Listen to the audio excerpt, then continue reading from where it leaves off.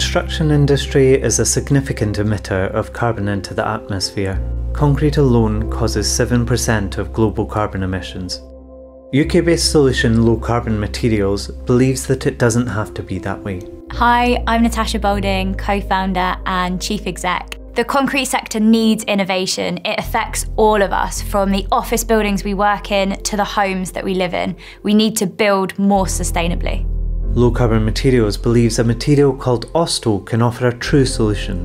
OSTO is a carbon negative alternative to traditional aggregate, one of concrete's main ingredients. Made out of otherwise non-recyclable plastic waste, OSTO absorbs carbon from the atmosphere, offering two solutions in one. The first trials have been successful, and now major players in the industry are taking an interest.